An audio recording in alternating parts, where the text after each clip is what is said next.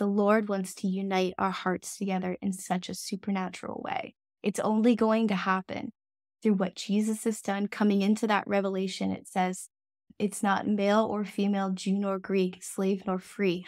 All are one in Christ. And we need to see that. And we need to honor that. And it doesn't mean that we all agree on everything. But it does mean we agree on the basics. Jesus is Lord. He is our Savior. He is risen from the dead. He died for our sins. We need to agree on that stuff. But all of the peripheral things, what's important is that we move with the heart of the Lord. And I say this on the podcast, we don't have time to play church anymore.